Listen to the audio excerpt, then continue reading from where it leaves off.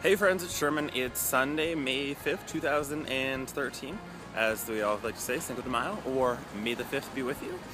And I just want to make a video and saying hey, summer's here in Edmonton, Alberta, where I'm from, or where I'm living. And it's a beautiful day. It was like plus 28 today.